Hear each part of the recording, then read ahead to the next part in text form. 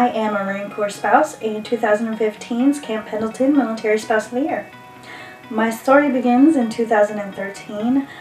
My husband was on his 5th deployment, and this deployment for me was different than any other deployment that we had experienced emotionally. And when he finally returned, I checked myself into a mental health facility. I was there for about 2 weeks. And when I got out, I began blogging about my experience, and through the course of interactions with other military spouses, I discovered that I wasn't the only military spouse that was going through some of the emotional turmoil that I had.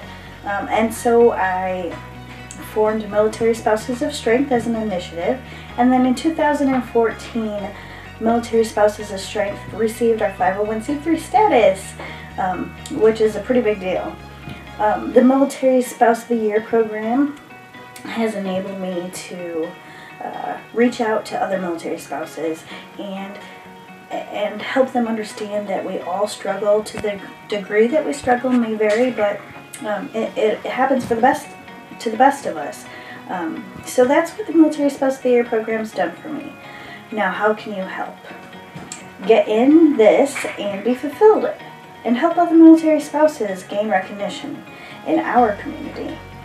Click here to get started and make a difference today.